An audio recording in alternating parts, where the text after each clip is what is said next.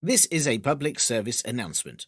In honour of the death of Queen Elizabeth II, the Partly Political Broadcast podcast will be strictly adhering to the ban on all comedy or humour that is in place during the period of mourning. Therefore, this episode will be in absolutely no way different to any previous ones.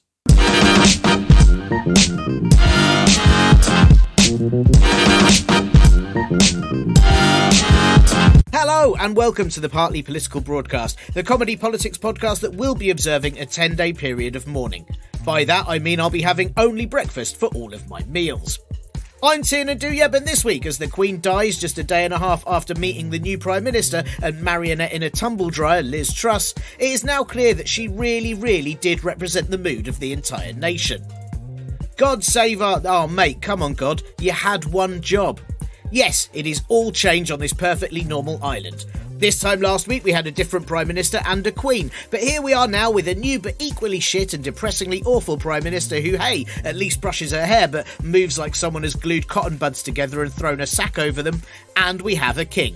One who takes cash donations from Saudi tycoons, is big on homeopathy, even though I'm not really sure how he thinks water can have a memory when his own family can't seem to remember what his brother Andrew has been up to, and his name, King Charles III, sounds like Cockney rhyming slang for needing the loo. Well, I suppose he will now reside on the throne for quite a while. It is always the last part of the trilogy that's the worst, isn't it? Oh well. It was, of course, a very big shock to the nation that Queen Elizabeth II, aged only a sprightly 96 years old, died last week. But I suppose that is what will happen under a Conservative government that makes everyone work well past the age of retirement. At least she doesn't have to write a letter to herself now. I mean, I really hate the idea of writing to me, even though some people reckon it's therapeutic. Some papers said her death, following nearly a century of a very well-lived multi-millionaire life and then surrounded by family as she went peacefully, was the saddest moment in the last 70 years of British history.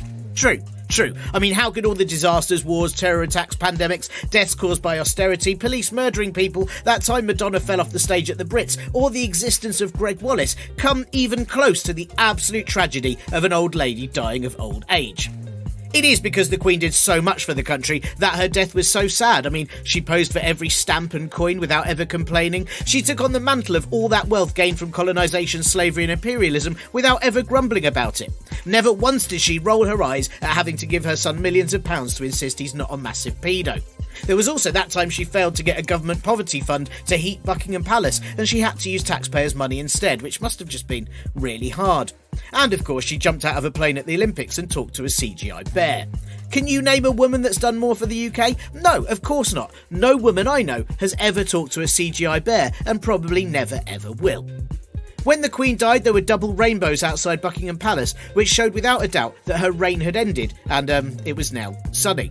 Someone spotted a cloud that looked just like her Madge too, which must have been really disappointing for Lizzie, who was clearly trying to do a Mufasa on her son but got the wrong bit of sky.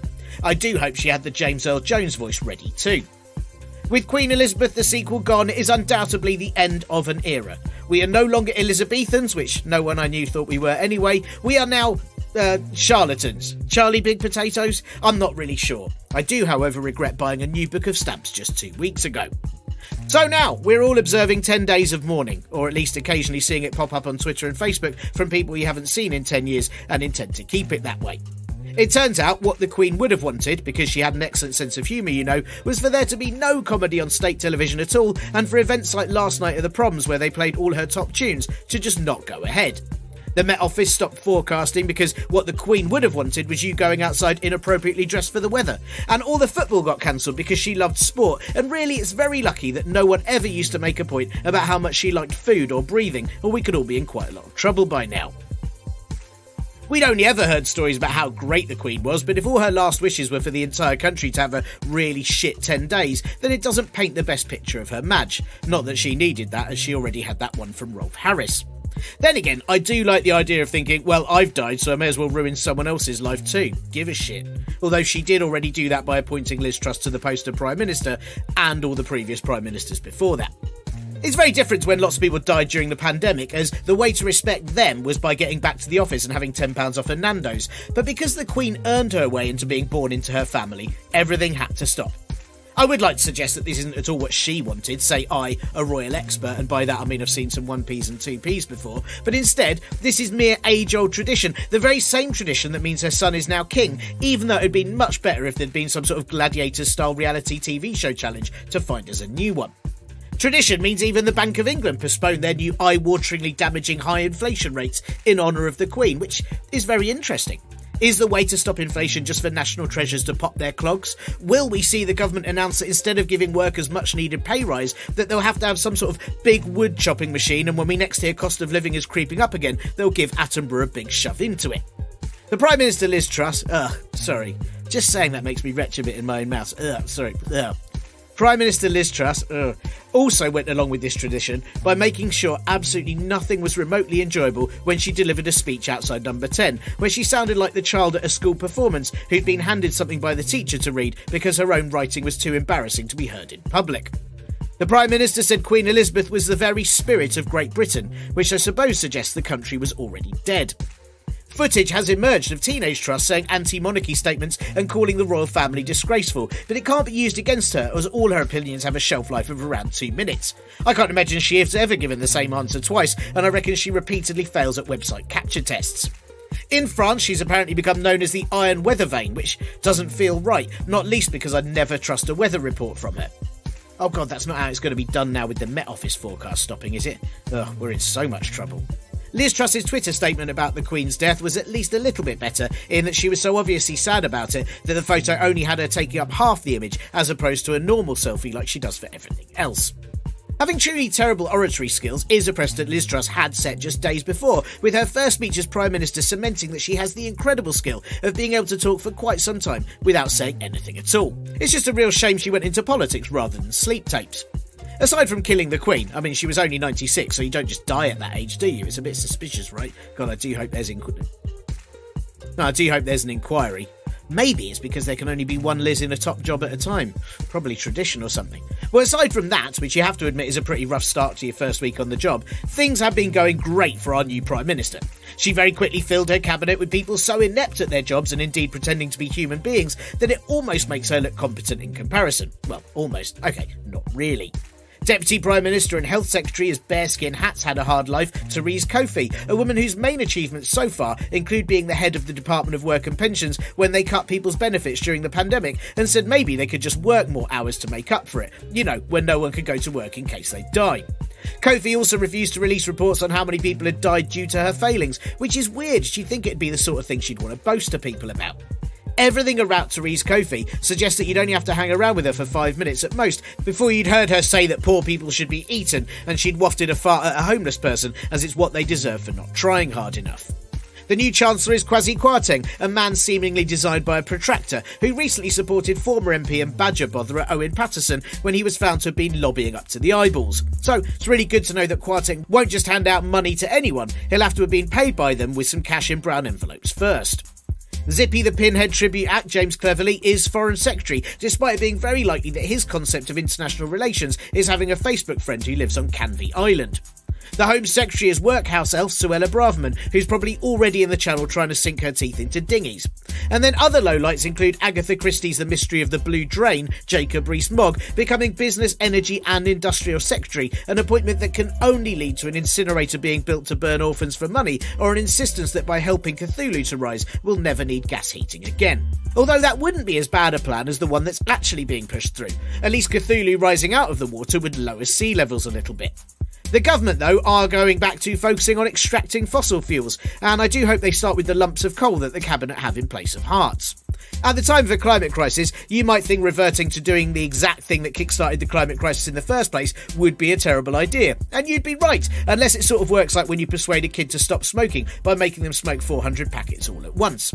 Jacob Rees-Mogg is a climate denier because they didn't know how the ozone worked in Victorian times and he could only read things that have been written on manuscripts or predicted by soothsayers.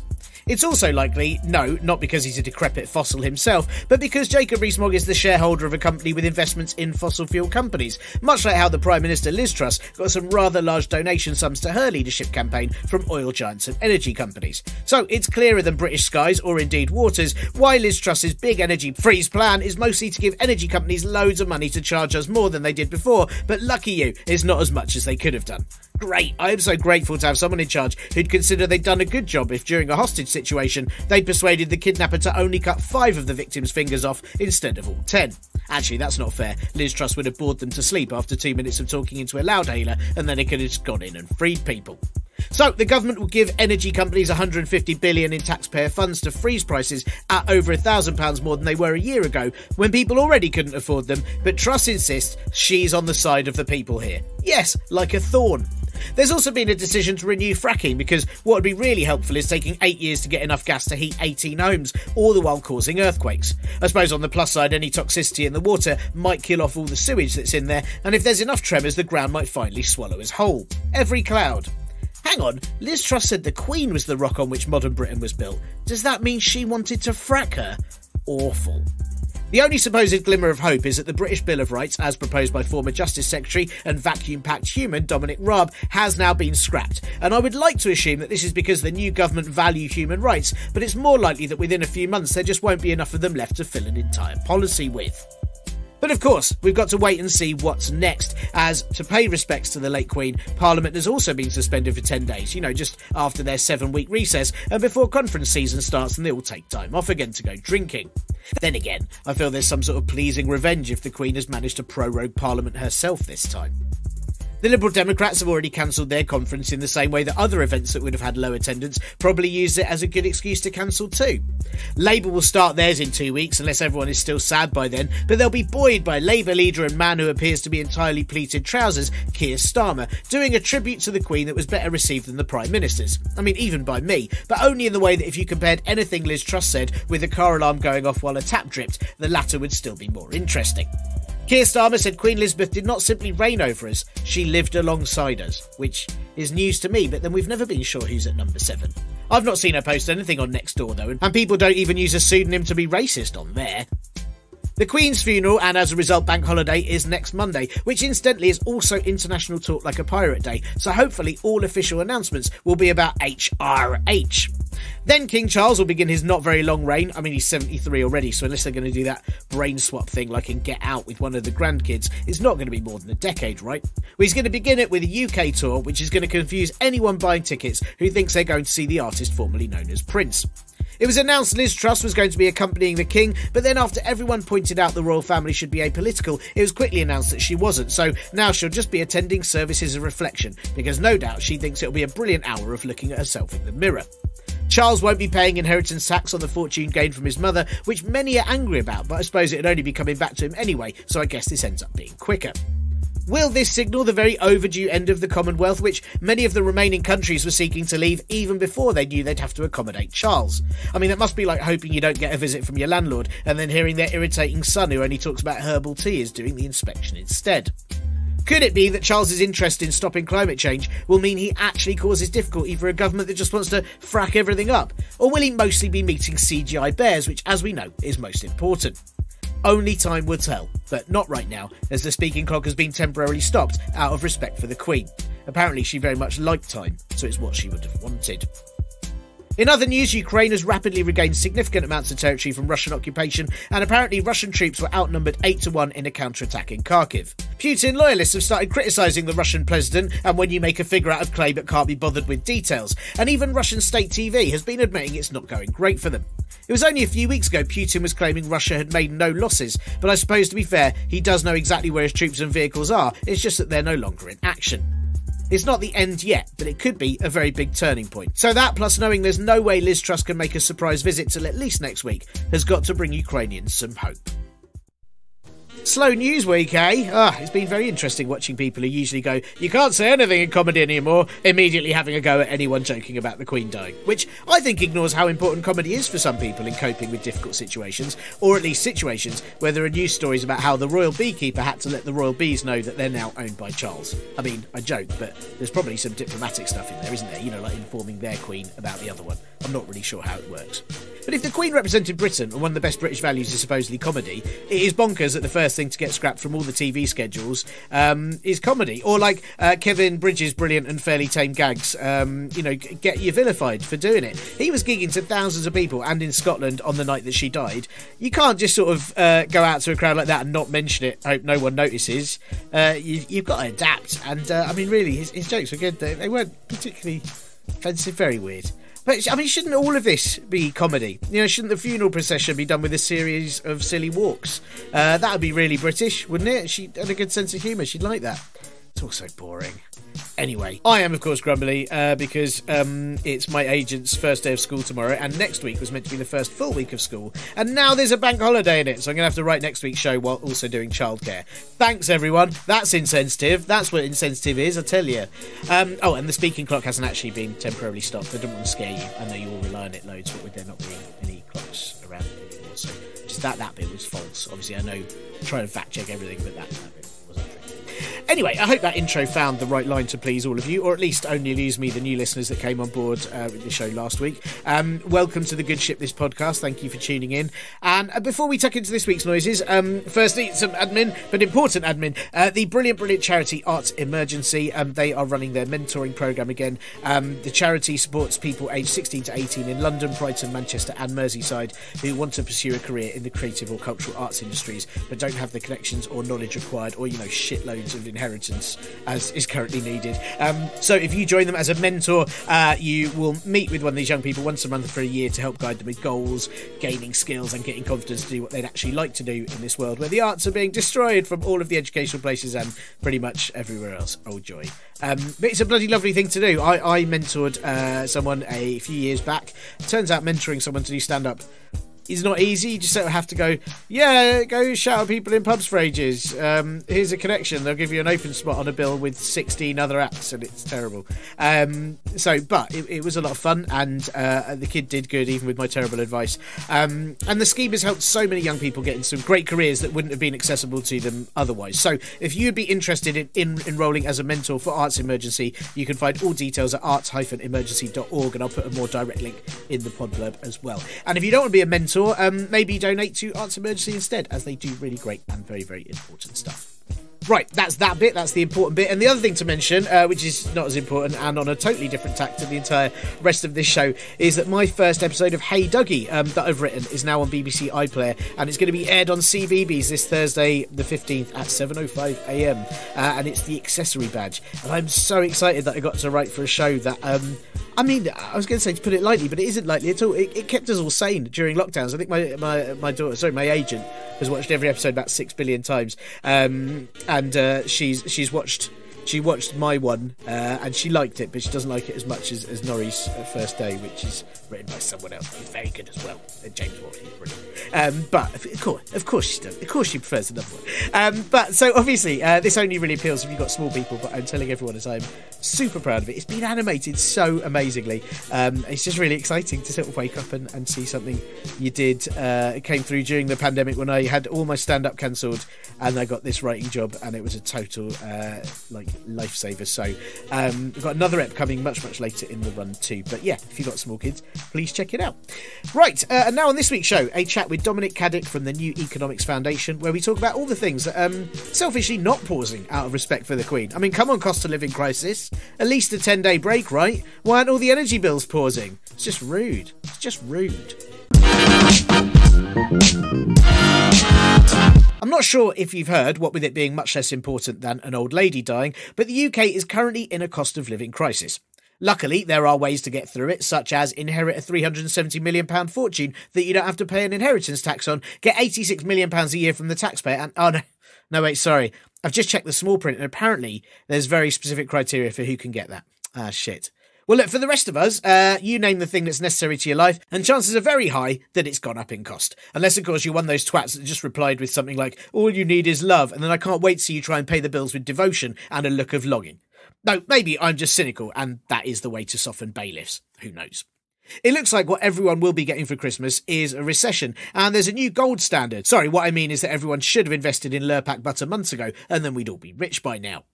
Currently, the government's plans to lower inflation appear to be to make us all pay more for energy than we did before, but less than it could have been, which is very much the absolute least they could do. It's like seeing someone losing blood, and rather than stitch them back up fully, just doing it halfway and telling them you've saved their life for now, but they will have to be slowly bled out for the rest of it for years to come. But why are we in this situation? Is it because the war in Ukraine has had such a devastating effect it caused ripples in time? So 12 years ago austerity was brought in by the Conservatives, followed by Brexit, ferry firms without ferries being paid millions of pounds to ferry stuff somehow, and then a pandemic.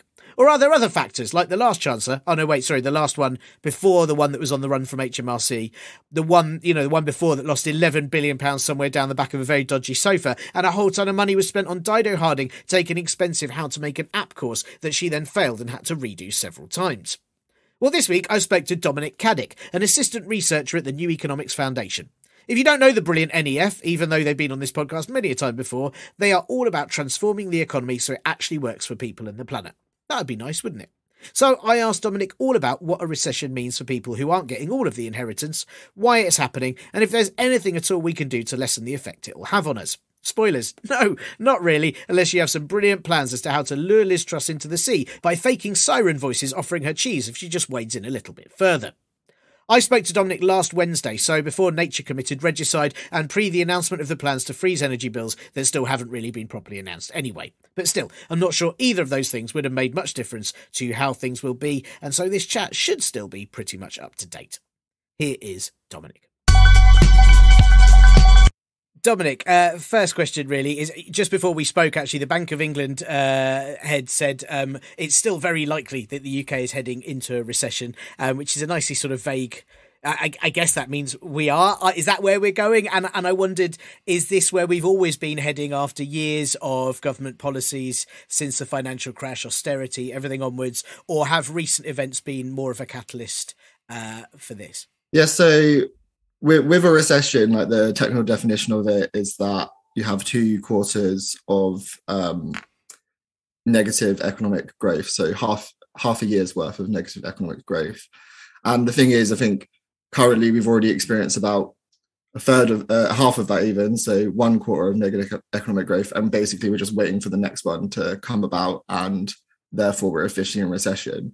I mean, I think the thing is, for me though, is that, you know, the reason we sort of care about recessions and want to avoid them is because of like the destruction in living standards and all the sort of pain associated with that. But we're currently already seeing that due to the rise in inflation. So, you know, there's lots of stuff out there showing how people's wages are not catching up with inflation. And, you know, that in itself is, you know, cause for concern and stuff that we should already be worrying about. You know, if in 3 months' time we're officially in a recession, the average person, it's not going to make a difference to them because they're already worse off. And like, yeah, with your question about, you know, have we always been headed here? I think there's like quite an interesting way to think about it. So a recession is obviously at the entire UK level, but when you look at sort of that definition of negative economic growth, but sort of focus it on like different groups. So like the Northeast, Yorkshire, or, you know, people who are in the poorest 50% of the UK, they've been experiencing negative economic growth in, you know, recent times. I think, you know, between 2010 and 2020, you have like a statistic like the Northeast was in 3 different recessions, despite the fact the UK was like, you know, apparently on the up. And, you know, that gets ignored because when you talk about recession, you're talking about the sort of general picture for the whole UK. I mean, our sort of analysis at NEF last year was that between 2019 and 2021, the poorest 50% of people were worse off. So they had their own mini recession, whereas the richest were, you know, either £400 better off on average, or even the richest 5% were like £3,000 better off on average. So, you know, when you consider that all together, you know, the whole UK might be looking like it's on the up, but when you sort of break down the picture, actually the poorest are getting poorer and the richer are getting richer. And, you know, that's the sort of constant effect of like the past, you know, 10 years of government policy, is that that's what they've been interested in. So this current recession that we're in, I would probably say is more down to, you know, external factors like the war in Ukraine, like the impact the pandemic still has on supply chains across the world. But these sort of mini recessions contained within the UK, that's definitely down to government policy. I mean, that's fascinating. So the way in which recession is being used at the moment is in its very technical, specific term, as in what is, by definition a recession. But as it is, I mean, it's interesting as well. We keep saying cost of living crisis, but as you mentioned, people have had a cost of living crisis now for months. And I want to come on to energy bills in a minute, but people have been unable to pay them for ages before this energy rise. I think it's been a constant part of the narrative, hasn't it, that people have struggled choose between heating and eating. So this isn't a recent phenomenon. Yeah, exactly. And I mean, the only thing that's recent about it is that it's just going to be affecting more and more people. And I think what the latest thing that came out from even like the Tories' own mouths was that this is going to be affecting people up to earning 45k. So, well above like the average income in the UK.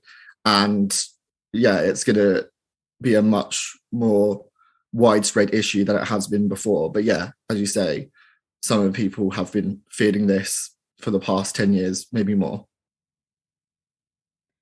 I wanted to ask about the energy bills because, a lot of people are very aware that they're much higher in the UK than almost anywhere else. And obviously places like France have sort of renationalised part of their energy in order to lower the rising amounts. Other countries have had various other action they put in. But our energy bills are rising to such a ludicrously high amount. Why are they much higher than everywhere else? Is it entirely due to just the war in Ukraine, which, I mean, I've got a lot of sort of questions about that, but that's the excuse that we've been given. I mean, is that the main? So, yeah, I mean, there's a couple reasons. I'd say, like, to start off with, like, the war in Ukraine is usually like the reason why globally energy prices are up. But yeah, as you say, like, countries are experiencing that differently, and like that part is confusing to a lot of people. So for one thing, like the UK in general usually has higher energy costs than elsewhere, just because we're an island, it's harder to transport energy to us, so that increases the cost for us in general. There's also the fact that this is a gas/oil crisis, right? So other countries in Europe will use sort of a higher amount of nuclear power, and they'll use a higher amount of renewable energy sources.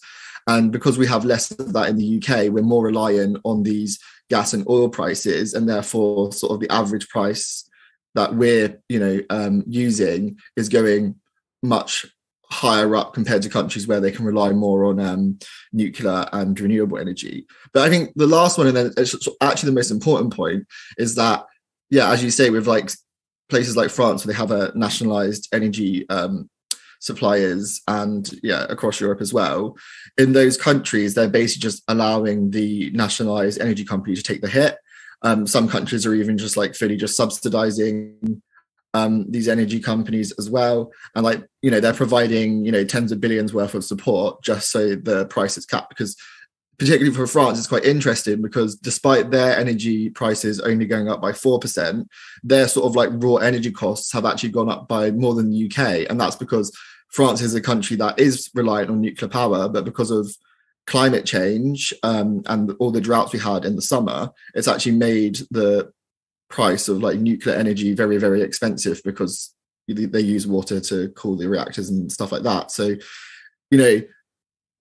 the UK is experiencing higher than average energy costs than the rest of Europe, apart from France.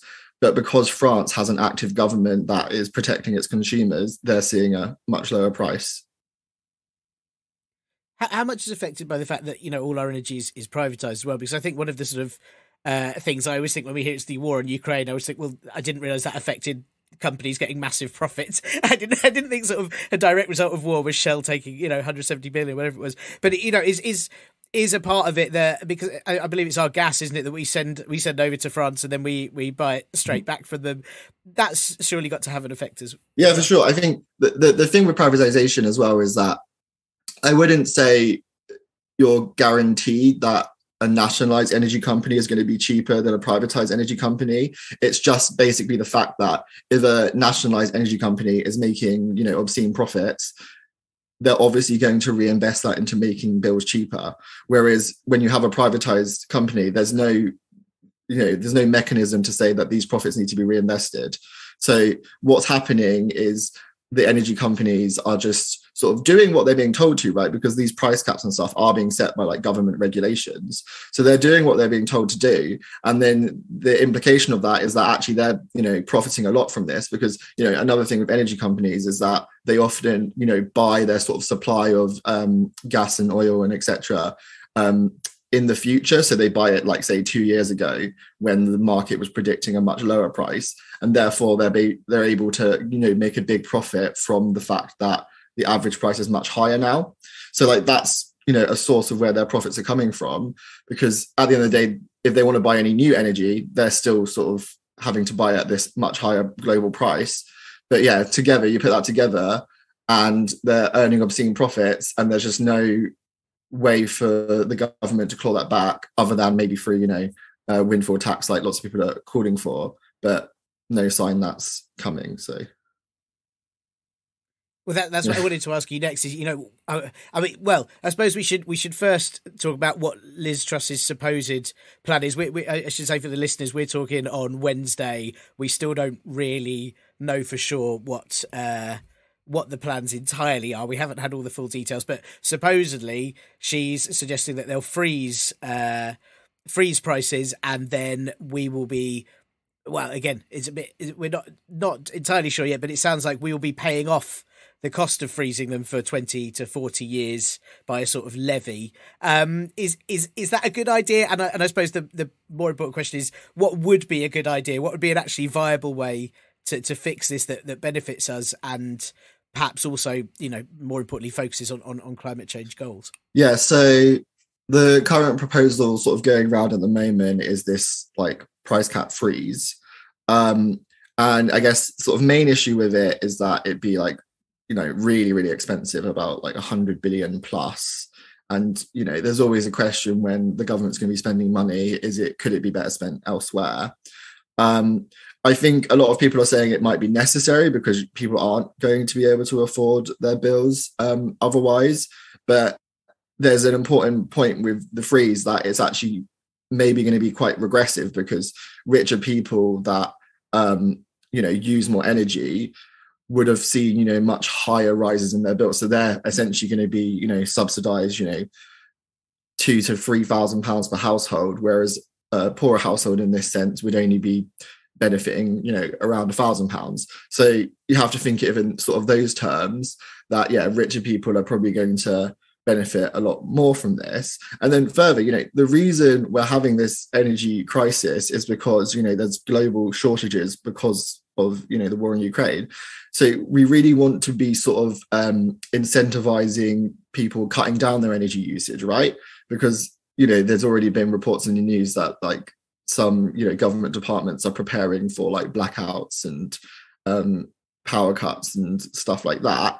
So, if we keep with this scheme of just freezing the price cap, people aren't going to be, changing their energy usage because they're going to be paying the same amount. So like there is actually quite a concern there, where if you're not actually disincentivizing anything, that people are just going to carry on using energy like they do. And then that's going to lead to, those shortages becoming real and causing people to have their energy cut off. On other proposals, we at NEF recently came out with a proposal which would sort of create like a universal basic energy entitlement. So everyone would get around 2,000 kilowatt hours of electricity and 8,000 kilowatt hours of gas for free before having to pay anything.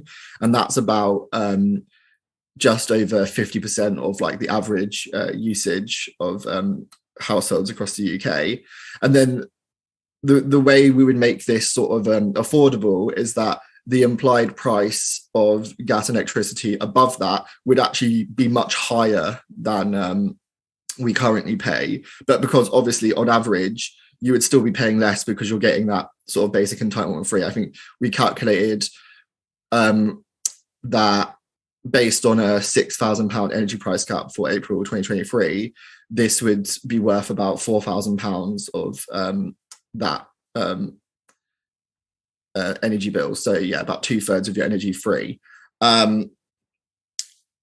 yeah, and then the good thing about this, because the energy would be so expensive at the higher level, it would hopefully sort of disincentivize people to cut down their energy usage, because for every extra thing they turn on, they're going to be paying a lot more. And then I mean, I think the thing with this is that a lot of the solutions to this like energy crisis are way more long term. So like another thing that we're supporting is this idea of retrofitting homes, so making homes more energy efficient, because higher energy efficiency means what they use less energy, but also in general just means that people have warmer and more high quality homes, which is, you know, a good thing in itself. So but that obviously can't be done over a day. So I think alongside this sort of you know, reform to the energy markets, we also want to see, you know, quite generous universal payments and boosts to like benefits and universal credit and etc. So like we've proposed a £750 universal payment to everyone, and then £1,000 boost to benefits with £650 extra for families and couples. And therefore, like if you put that all together, we would, our calculations say that the poorest 50% of the UK would be £1,500 better off compared to the situation where the price cap is enforced at £6,000, where they would be £3,000 worse off. So quite a big jump. But you know, the benefit of this proposal is because it's sort of working on the fact that rich people are paying much more for their higher energy consumption. The cost of it in total, compared to the Tories package, which people are saying is going to be costing about 100 billion, is costing, you know, only 40 billion. So there's like a big difference in cost there, and that means, you know, 60 billion could go elsewhere in the economy, like the NHS, etc., etc., etc. So there's an argument here for the fact you use this sort of redistribution of energy expenditure by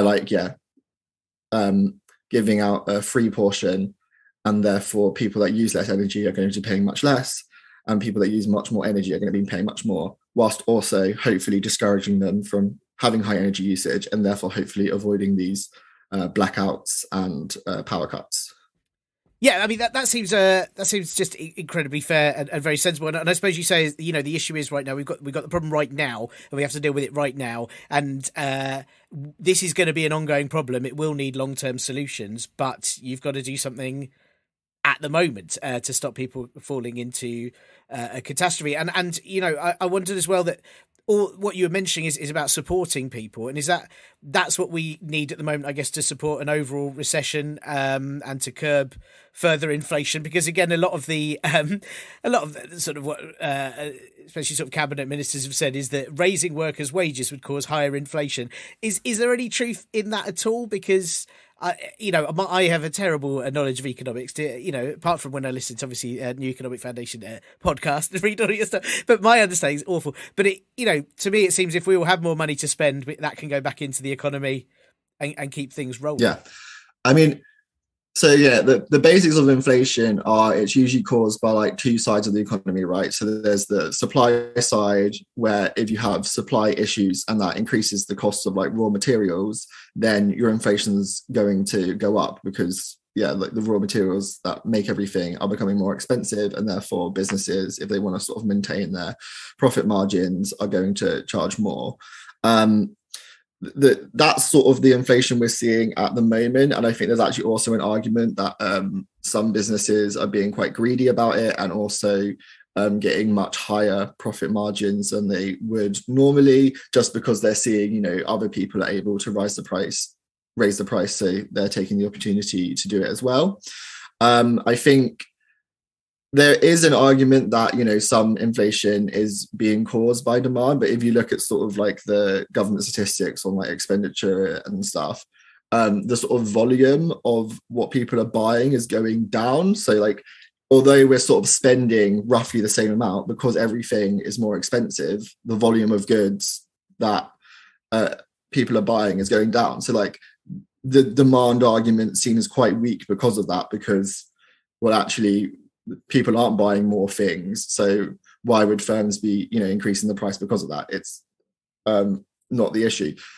But yeah, the argument is that, if people's incomes were to rise, maybe that would start becoming an issue. But I think you're right in to say, if people's incomes rise, then that actually could have a sort of its own economic growth effect, because if more people are buying more goods, then more people can start running a business, meaning there's more goods in the economy and services, and therefore, that's being spread out without having sort of a pressure on prices to rise.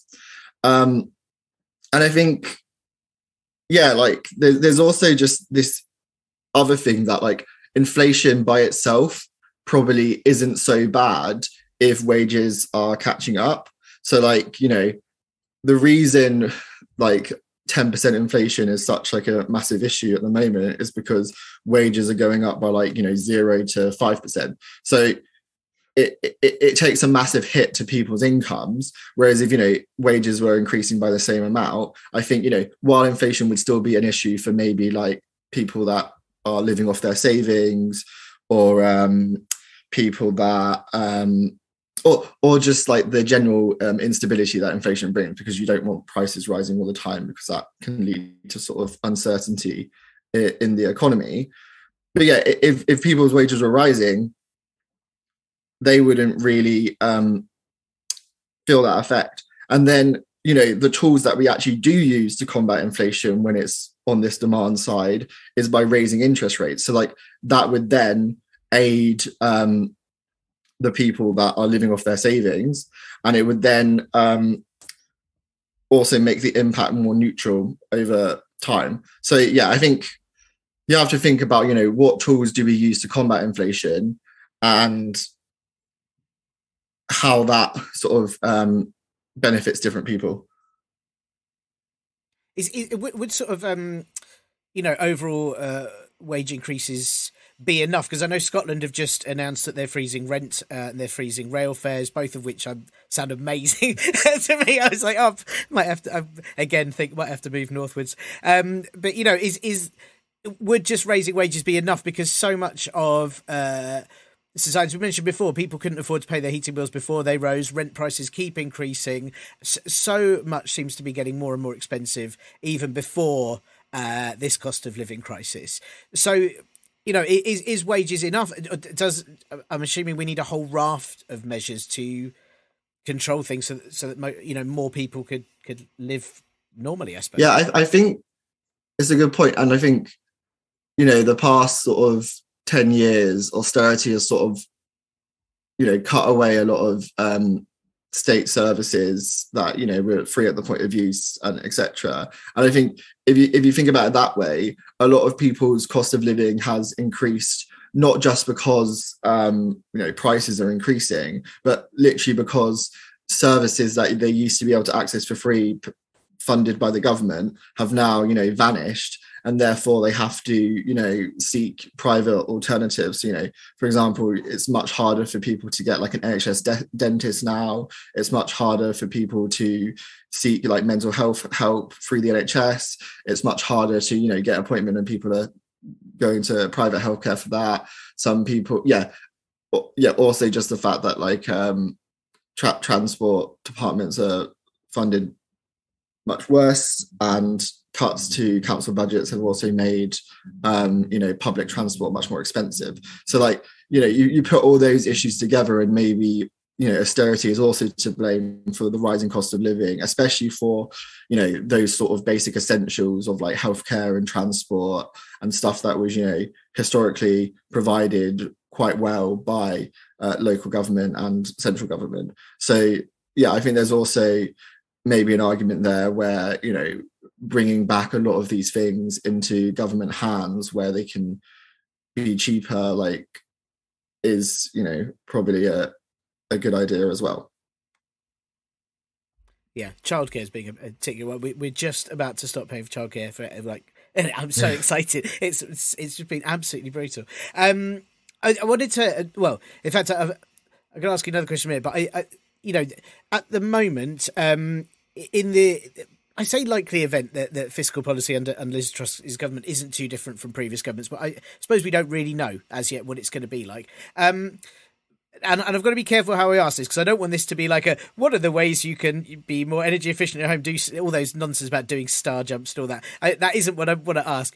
But are there things that people can do sort of to lessen the effects of the cost of living crisis for themselves in terms of like community action? Are there local things people can do? Are there ways in which people can help each other? Or is this now of such a scale that it just needs government intervention and there's not really anything else that can be done? I think short term, probably like community action isn't the way to go. I think, community action, if you want long term change, so that's either, political campaigns at the local level to, provide better local services, or, charitable volunteering actions at like food banks, etc., etc. But I think, we don't necessarily actually want there to be food banks. We want people to be able to afford the cost of living by itself. And I think that's going to require government action. I think maybe, short-term things people could do though is, join a union or, start becoming more politically active, because, it's no coincidence that we have, all this like industrial action and strikes on like transport services recently, because, transport workers fortunately are, a very well unionized industry, and that's why they get to be paid so well, and that's why they're, much more militant when they're given a bad deal. So like, I think, just people becoming a bit more, say, like politically aware of their surroundings, but also sort of understanding that, if they do this sort of organizing, they probably can make a difference. Because you mentioned earlier, like, Scotland freezing social rents, and that was sort of a direct consequence of like on the ground campaigning of different social tenants. So these things can work, but at the same time, that was a government action that happened. So like it's something that the government does need to step in to solve. But I think a lot of people can find power in their local community. Yeah, I think always just have this sort of vague hope of maybe there's something we can do without them, because I've got no faith that they'll do anything. And sort of remembering like the Isle of Egg, I think managed to nationalise their own energy. Obviously, very tiny island, doesn't really apply to the entire rest of the country. But in my head, sometimes I think if we could just take this away from them and do it ourselves. With that respect, I'm going to put you on the spot here, and I apologise for this, but are you hopeful that something will come in to lessen this? Because it seems like it's going to be so drastic. There's so many businesses that, not just people are horribly at threat, but also small businesses are at threat. Whole institutions are at threat. Schools are talking about having to close.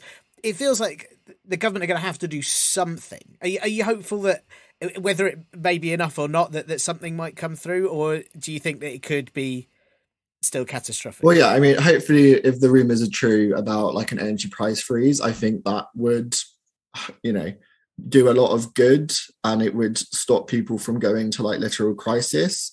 I think that the problems with it are, as I said, it's potentially quite regressive, and it doesn't really do anything to stop people overusing energy. So whether that leads to a winter of blackouts and power cuts, I'm not sure, but it certainly will hopefully prevent a winter of people being in like literal poverty and starving and freezing. So that's the bright side of it. But they're not two of the best options. So I think hopefully something will come, and hopefully they'll beat our expectations. But the sort of rumoured package at the moment would definitely be an improvement. I can take even a little bit of it being slightly better. I'll take that hope. That's fine. That's great. Thank you. But yeah, well, thank you so much, Dominic, for having time. And the last question I want to ask you, which is that I ask all the guests that come on this show, which is that apart from yourself and obviously New Economics Foundation, what and who else would you recommend that listeners check out or follow for actually informative economic opinions and advice? I mean, who are the people that you like to go to? I mean, I don't have like a list of names, but usually the Financial Times, The Economist, and The Guardian have very like sort of well-informed articles on economics that aren't so informed by just like actual politics, and sort of actually talk to like the economic theories and sort of, what academics are talking about as well. I'd also say, those can be quite technical. So like for something a bit more simple, there's like the Trade Union Congress. They always publish reports on the economy and economics and the outlook for the UK, which can be, very insightful and, also a good place to learn about like the impact of unions on the economy as well. Thanks tons to Dominic and also to Becky at the New Economics Foundation for helping to arrange the interview. NEF can be found at neweconomics.org or on Twitter at NEF, Facebook at New Economics, and Instagram at New Economics Foundation. Also, their brilliant New Economics podcast is very worth a listen and a subscribe to as well. I listen to it quite often. They honestly help explain so many things that my brain is too stupid to get otherwise. Dominic himself can also be found on Twitter at Dominic Caddick too. Who else? What else? There must be some subjects I've not had on this podcast. I'd love to talk to someone about why on earth we still have a monarchy. Obviously, not this week, we'll give it the 10 days. But also love any hopeful chats, if such things exist. Send them all my way at partlypoliticalbroadcast@gmail.com. That's the end of this episode's long reign over your ears. There will now be a period of mourning for 7 days, after which there'll be a new one. Yes, this podcast is exactly like the monarchy, just without the excessive wealth damaging land ownership or years of helming colonisation, or the nice hats, but otherwise exactly the same. Yep.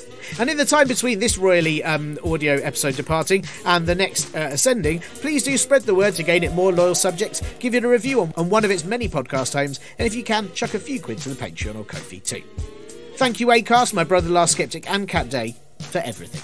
This will be back next week when absolutely nothing will have happened because tradition. Bye. This week's show was sponsored by Liz Truss, Puts You to Rest. All of the Prime Minister's longest speeches set to the ambient sounds of fracking to send you into the deepest sleep, just like she may or may not have done with the Queen. Hours and hours of droning on about delivering things or types of cheese in order to cancel out all brain activity you may have and help you pass out regardless of how cold your home is. Liz Truss Puts You to Rest. Available now for delivery.